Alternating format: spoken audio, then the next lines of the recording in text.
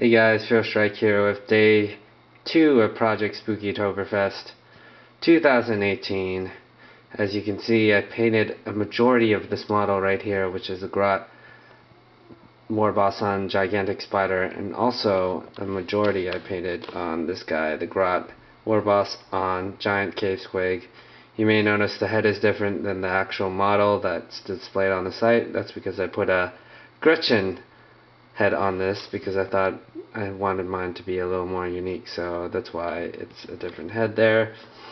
I decided to go pinkish with orange kind of flesh tones. It kind of reminds me of like this squig reminds me. I didn't want to go with the typical color scheme I usually do with my spiders or squigs in my Red Hood Orc and Goblin army, but so I decided to go black for this spider, which is kind of venomous, which is, you know, like venom, and kind of like a pinkish orange on the squig to kind of display something that's very like gross flesh, morbid flesh, and a little pumpkin-y. It looks like a kind of like a pumpkin. So that's my thought process behind that. I'm gonna just scoot these guys around to show the back, which I think is another cool look at the color scheme, the Punisher kind of look / Venom look.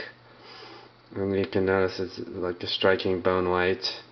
The real trick is, though, to get rid of all the yellow kind of base coat that you can still kind of see in the spider, Gigantic Spider, but you can't really see in this cave squig, except for maybe the teeth and the base. So this guy it's kind of, that's the real challenge.